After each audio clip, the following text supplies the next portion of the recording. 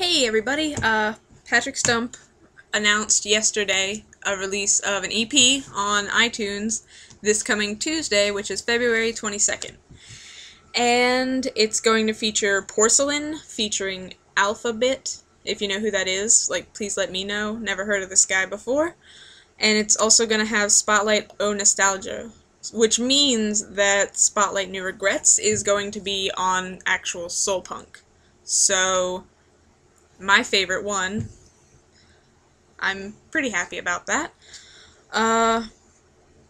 It also means that I was kinda right on my last video where I said that the album might come out on February 22nd. Probably should have known that it wasn't going to be the actual album because there was no pre-order or anything, but at least we get a little taste of stuff. I have a new prediction for Soul Punk, and that is either April 12th or 19th. I'm gonna bet on 19th before 12th, but I guess we'll see as it gets closer to the time that it's actually gonna come out. The results of which acapella he'll be doing next is in, and it is Kanye West. Disappointing.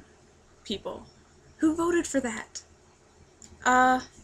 There was a lot of good stuff. Marvin Gaye? Marvin Gaye, come on.